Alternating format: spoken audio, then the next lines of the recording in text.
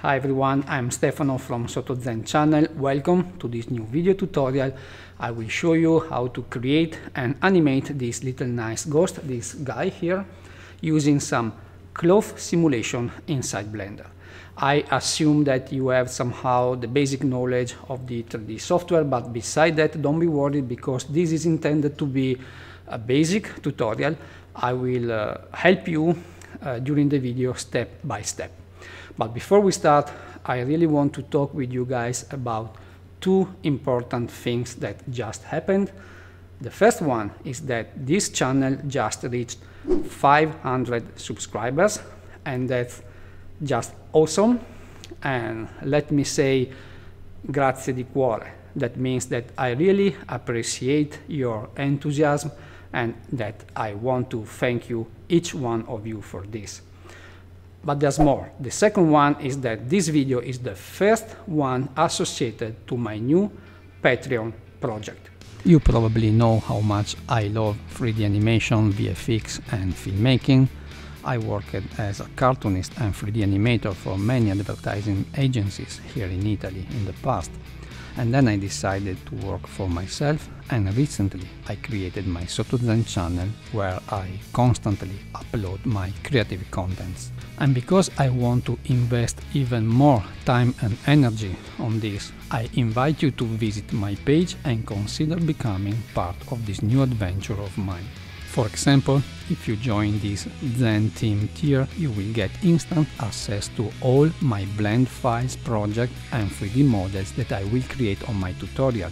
Also, we will meet on a monthly live stream that I will make only for you. And all my patrons will be recognized on the end credit of each video I will make. And finally, to somehow reward the first 5 brave patrons, I will give you this badass alien tripod that I recently made and used on my animation. It's a fully rigged 3D model that I will give to my first 5 patrons. So thank you so much for listening to this kind of self-promoting message. I really hope to see you guys there, and now let's start our tutorial. So here we are in Blender, and I am currently using the version 2.91. Let me turn on the screencast keys so you guys can better see what I'm doing. And the first thing I want to do is to select the camera and the default lamp and get rid of them. And instead we will save the default cube for once. In orthographic view, let me move this object here above the floor plane. And what we need now is a simple object that will drive our cloth simulated mesh later. So I need something like a sphere, and instead of getting the mesh, the UV sphere, I prefer to get a sphere starting from the cube, because the topology that we will get is way better and more clear. So in order to do this, we want to add a subdivision surface modifier, and we can do that pressing Ctrl and then choosing the level of subdivision. In this case, I use 3. If we go under the modifier stack, we can see this subdivision surface modifier, and if we enter now edit mode pressing tab, we see that we get the original cube topology, and this is not what we want, so we need to apply this modifier here. Now that we have applied, if we enter again edit mode, you can see that its topology has been changed permanently. And you can see that it looks like a sphere, but it is not a perfect one. And in order to get a perfect one, we need another modifier, the cast modifier. So let's select it, and let's change this factor value to 1. We can now apply this modifier because we won't use this any longer. And we have now a perfect sphere with clean quartz topology out of the default cube. Let's now turn this X-ray option on, enter edit mode once again, and with Ctrl and 1 we want to be in vertex selection mode. By the way, you can see here the free selection mode, and you can switch between them pressing Ctrl 1, 2 or 3. Let's deselect everything and let's box select this bottom half of our mesh. Pressing G and Z, I want to get some shape, something like this. You don't have to be very precise here, but try to have something similar, something like this, it's okay. And with Ctrl R, I want to add back 2 edge loops in order to restore somehow the original topology resolution for this object here. Let's turn off this X-ray, and pressing F2 we can give a proper name to our object.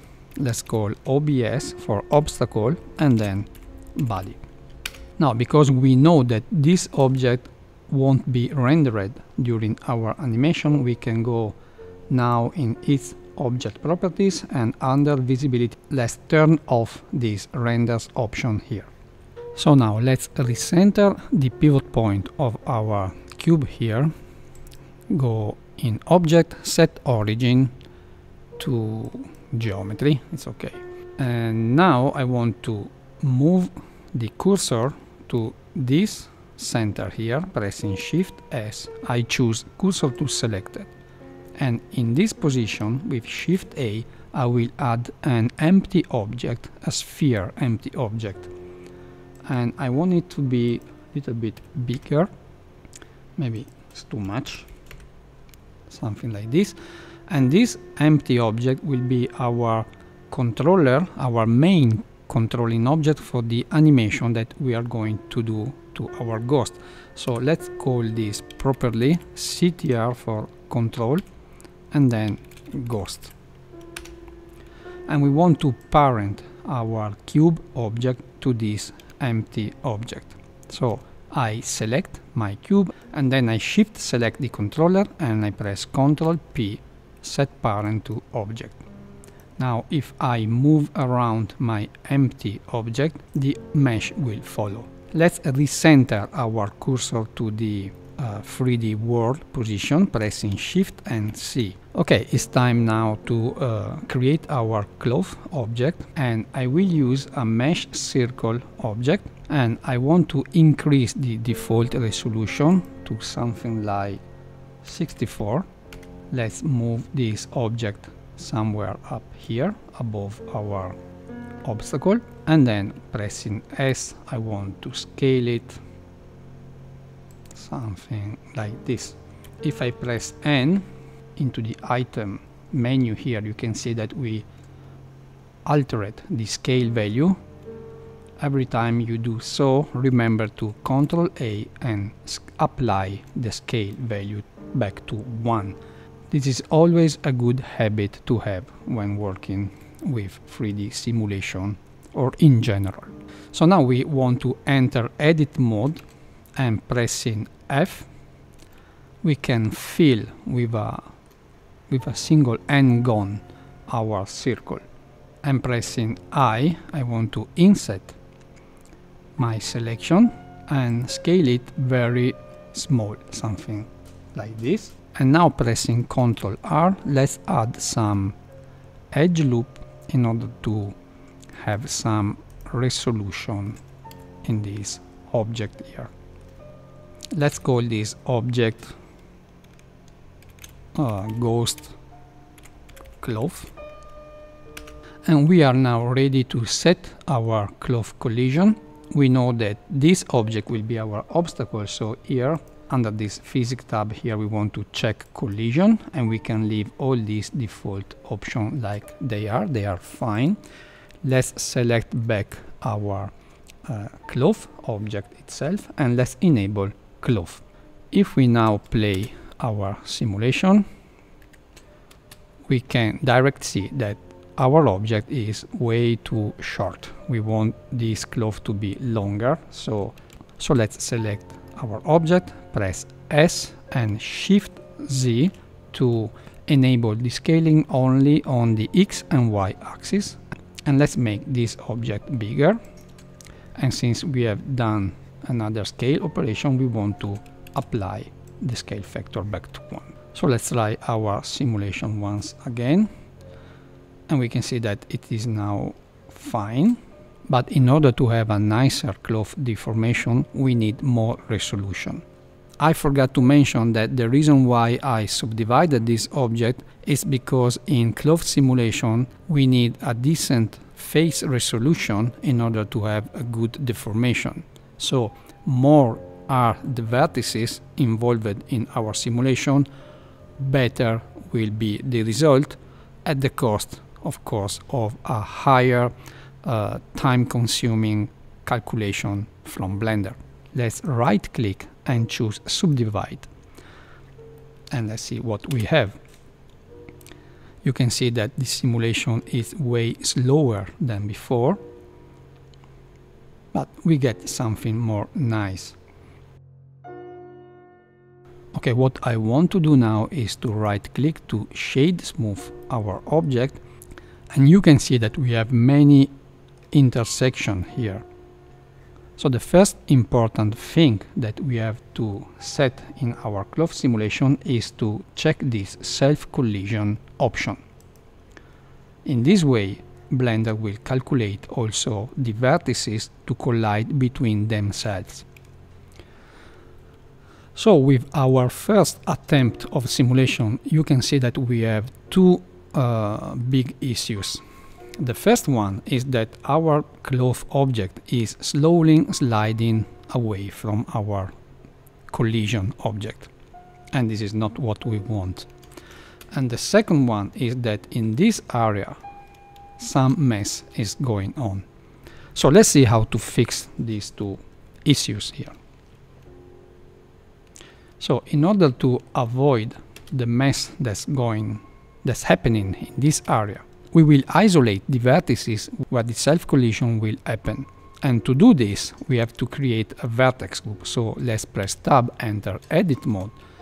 Ctrl 1, we want to be in vertex selection mode. Pressing Alt, I select this vertex loop. And pressing Ctrl and plus, we want to add vertices to our selection.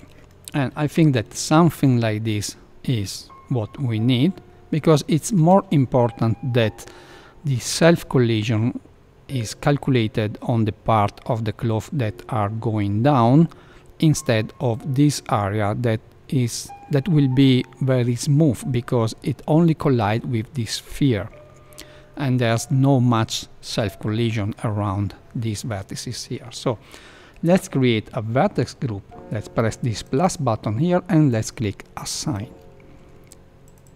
I will call this group No Self Collision. So let's go back to our object, and in our cloth self collision properties we have this vertex group. And you have to pay attention, because you may think that this vertex group is where the self-collision will happen, but instead, if you read the description, is the opposite. So the vertex that we select will not be influenced by the self-collision calculation. So let's select our vertex group here, and let's try our simulation once again. And you can direct see that the mess that was happening before is no longer there. And also, by the way, this cloth object is no longer sliding.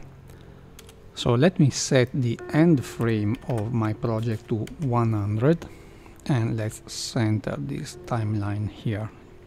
So now what we get here is this first attempt of simulation, and for sure we don't need this at the beginning of our animation later. So we will use this only to choose the starting shape for our ghost. So let's say that something around here is nice. And by the way, don't be to alarm about this issue here, we will fix. What we want to do is to go here in the modifier stack and apply our cloth simulation. So now our object is no longer simulated. Let's fix now this bad mesh issues here. I will use the smooth modifier, but I will focus this modifier only in this head area here. So let's enter edit mode. I press Alt and then I select this vertex loop, and then I increase my selection in the way that I am sure I cover the area where this mess is happening. And then I go here and I want to create a new vertex group. I will call this smooth. Let's assign them. Then back to object mode. In the modifier I choose smooth. Now the smooth is applied to all the mesh. Let's select our smooth vertex group and then increasing this value slowly. You can see that we fixed the problem. Something like this. Let's apply direct this modifier, we don't need anymore. And in order to smooth evenly a little bit more also the rest of our object, let's apply another one smooth modifier, this time upon all our mesh, just to relax a little bit more the mesh. We need now to add two holes here for the eyes in order that our ghost can see. And before I'm going to do that, I want to add some resolution around this area, because you can see that the face has more rectangular shape than a square. So let's with Ctrl R add some additional loop cuts here. I think something like this is enough. Maybe another one here. So in front orthographic view, we want to select where our hole will be, pressing C, and let's select, for example, something like this. So let's press X and delete these faces here. And now in edge selection mode, I press Alt and I select all the entire loop here. So now pressing Shift, Alt and S, I can make this a sphere, a circle in this case. And I want now to scale a little bit on the X-axis to give the whole an oval shape. So let's do the same for the other side. You don't need to be precise or symmetrical, we don't need this. So something like this. Let's get rid of the faces and then select our edge loop, and once again Shift Alt S. Let's make a circle and then S, scale a little bit on the X-axis. So we finally have our little ghost base mesh ready to be simulated and animated. But let's add also some thickness to this ghost cloth here, and we can do this by adding a solidify modifier. Let's check this even thickness, and also under normals let's turn on this high quality option, and you see that we have some shading issue here, and to avoid this let's add another loop cut here and move it near the end of our cloth object. So let's make a simple animation test to see if it's working or not. What I want to do is to select my cloth object and I want to parent it to my empty sphere controlling object. So Ctrl P, set parent to object. And I see that I have somehow disabled my screencast key, so let me turn it on again. Sorry about that. And now we have this simple hierarchy that controls everything, and I want to create a new window here, and I want to change this to graph editor. We will create a very simple animation just to test the behavior of our cloth. So let's press I to insert a location and rotation keyframe at the first frame on our timeline, and then let's move forward to the frame 20 maybe, and we can make it move here and maybe rotate a little bit in this way, and I press another keyframe. We can frame our function curve here to see it better, and we have this very simple animation.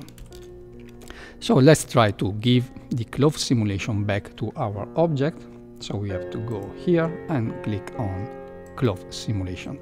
We want also to give back the self collision option, because we need for sure, and we still have is no collision vertex group that we created before. Let's select this. So let's give it a try. If we play our animation, it's way too slow because maybe I forgot this one thing. In order to improve our performance, we can disable the solidify modifier for now. Let's try again. And you can see that even if we have parented the cloth object to our animation controller, the cloth is sliding away. It's not remaining on its position.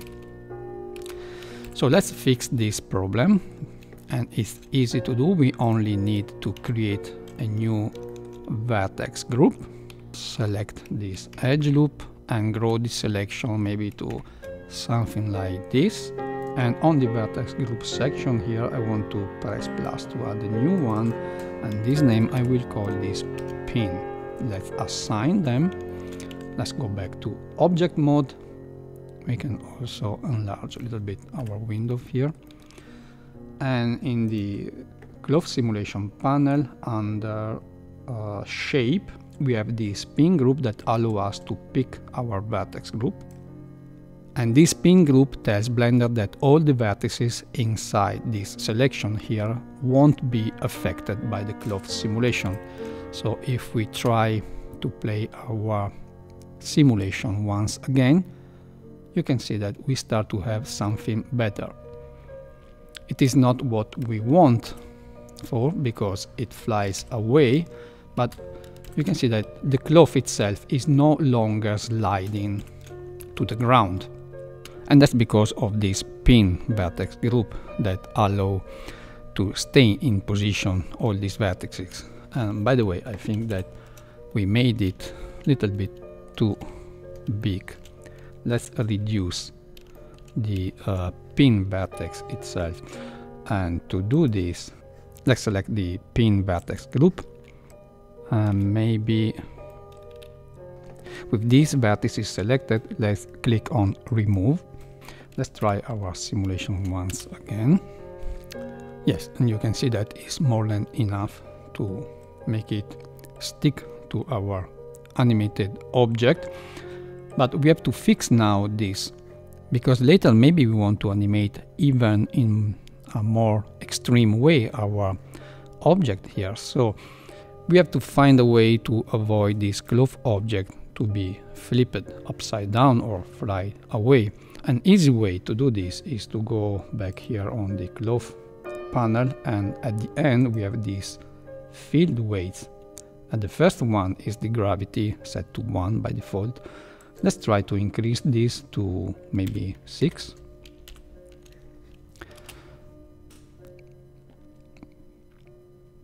And you can see direct that now the cloth is behaving very differently, because essentially increasing this value. So I think that we are getting close to have something more useful for the animation process. But let's try a little bit more extreme test. So I deleted all the keyframes from the previous animation, and I want to try to make this object to have a 360 degrees twist. So I want to insert a rotation keyframe at the first frame on my timeline, and going forward Oh, I forgot, you cannot go around your timeline when your cloth simulation is working, because Blender is attempting to simulate at every moment. So in order to animate your controlling object, we have to go here in the modifier stack and disable on the viewport our cloth simulation, clicking on this monitor icon here. So let's go back to our frame 20 or maybe 24, and let's press R and Z to rotate this wall around. So now we have this kind of animation. Let's activate back our cloth simulation, and you can see that it seems that it's working fine, but what's happening here is that the cloth is not able to follow fast enough the movement of our object. And this is because the underneath obstacle is sliding away. So we have to select our obstacle, and going in this collision properties here under soft body and cloth tab, we want to increase this friction value. I want to increase to something more high. So I don't remember what I used in my original animation, but I think it was something 200 maybe. Oh no, the maximum is 80, so let's put the friction to the maximum value of 80. And if we try again, you can see that we have a totally different behavior, and our eyes holes here has returned to their starting position, or almost. And for one extreme test like this one, I think that is good enough. Of course, you can play around with many of these settings, with the friction, the stiffness also of the cloth. There are a lot of other parameters that you can tweak and try to play with, but let's say that we are happy with this result. So you can see here that in my final animation I have this light that is coming from the inside of the ghost, and it gives this nice reflection on the ground.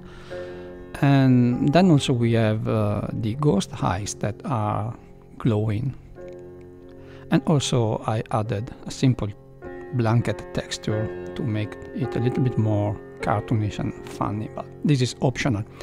So let's see how to do this project here. Yeah, the first thing that we want to do is to set up. I like to create a new collection where I usually put my camera and light in the scene.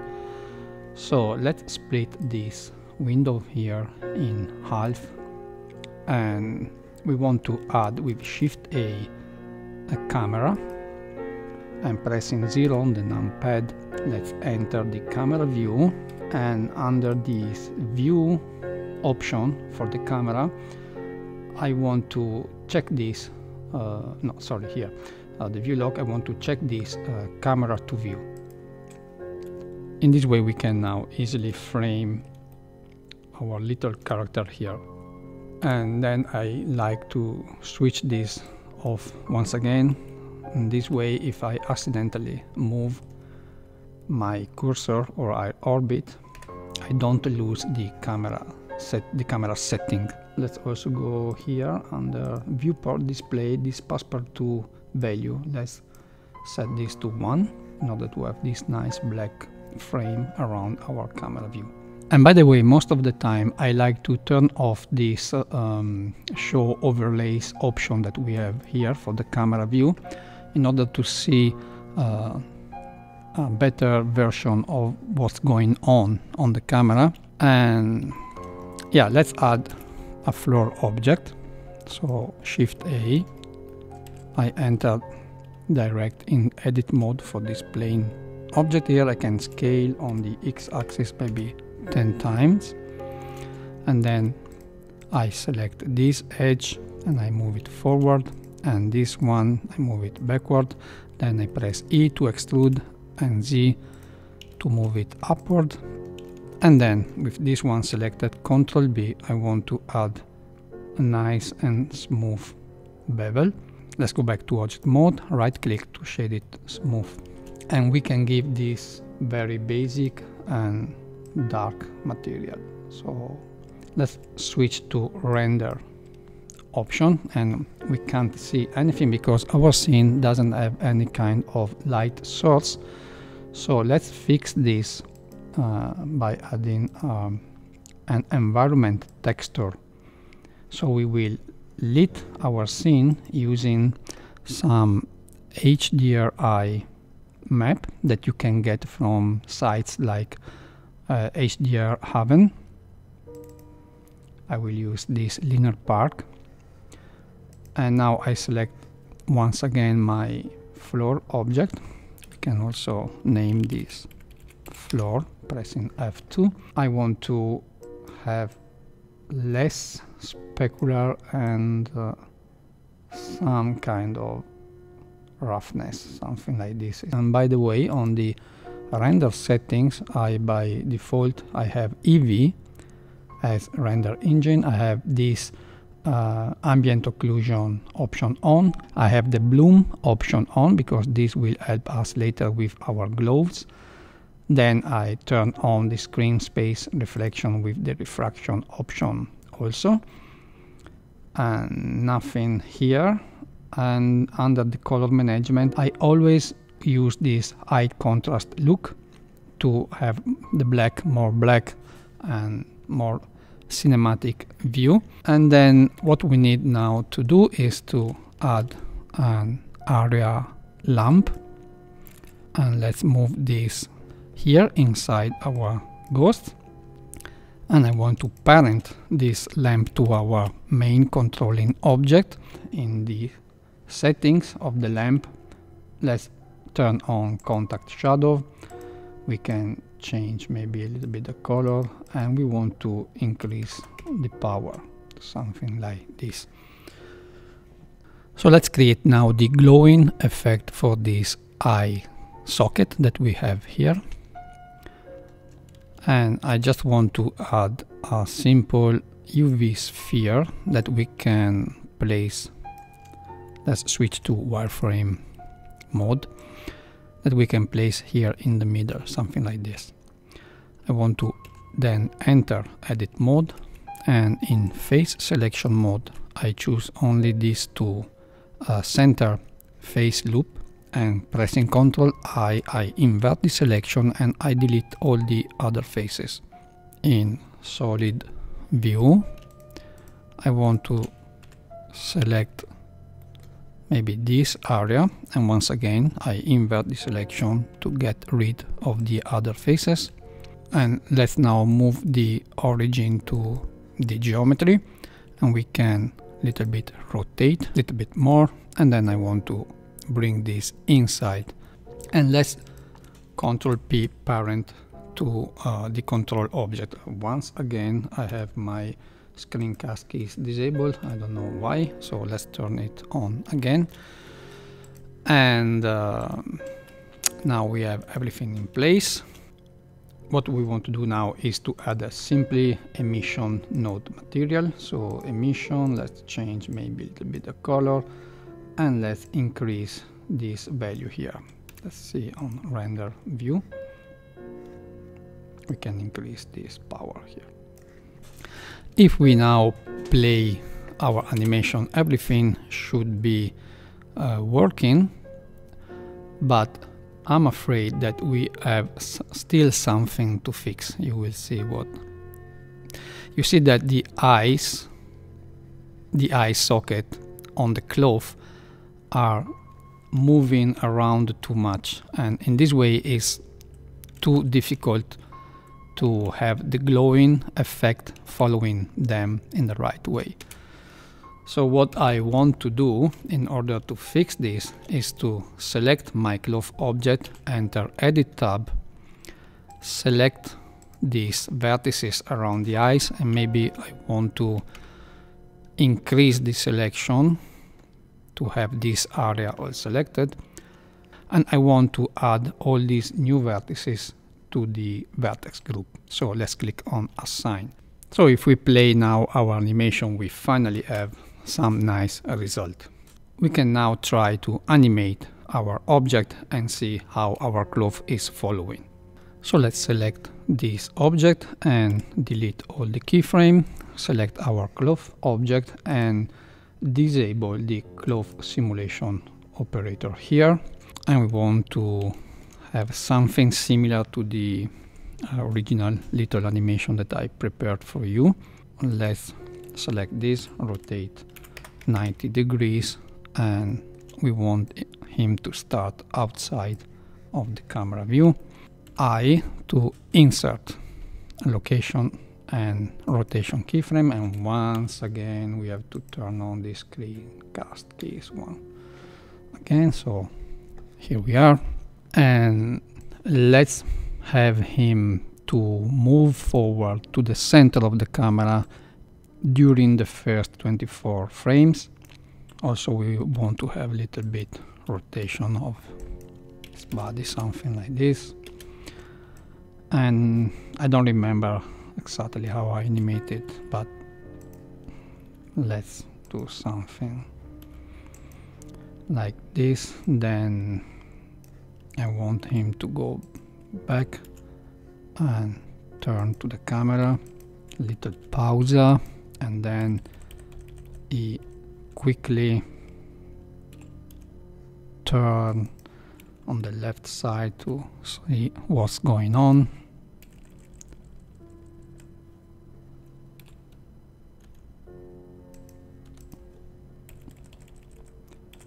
And then all the way on the other side.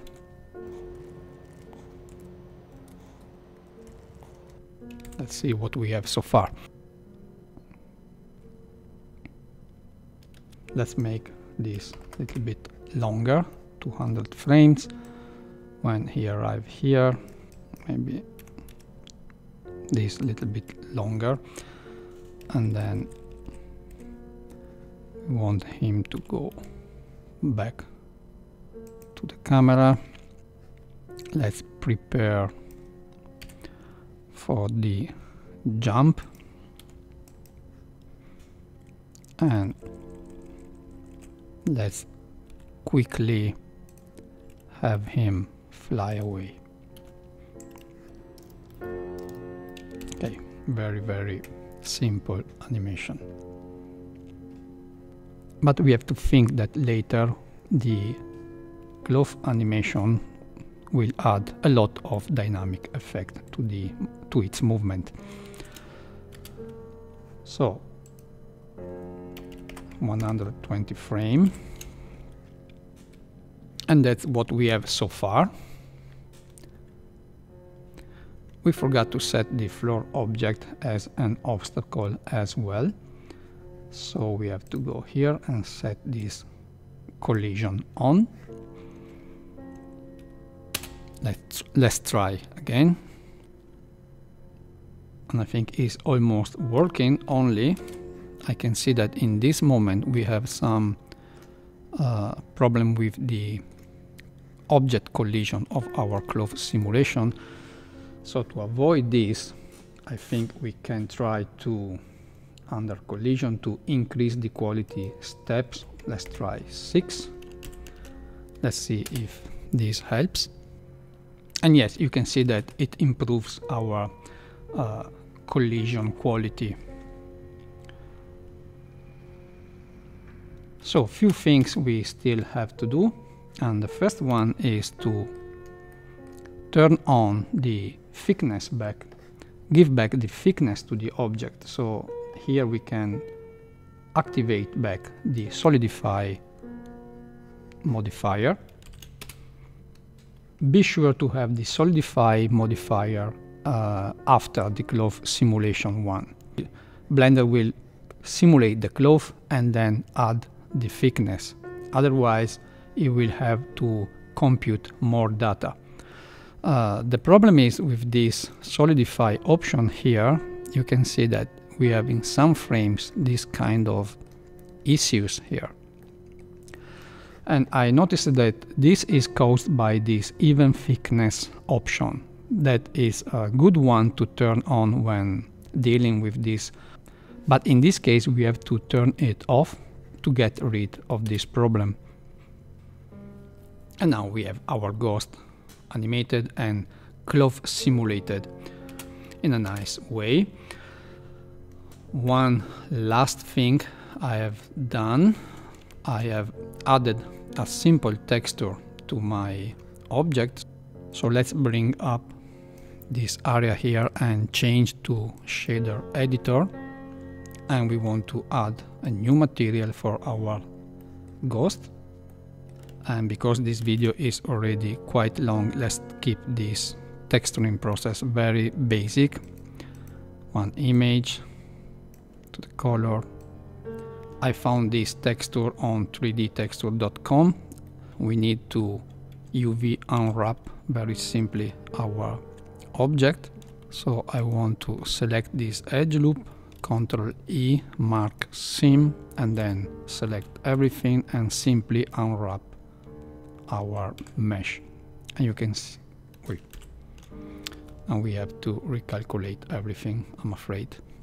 And here, finally, we have our animation and simulation in place, working nice.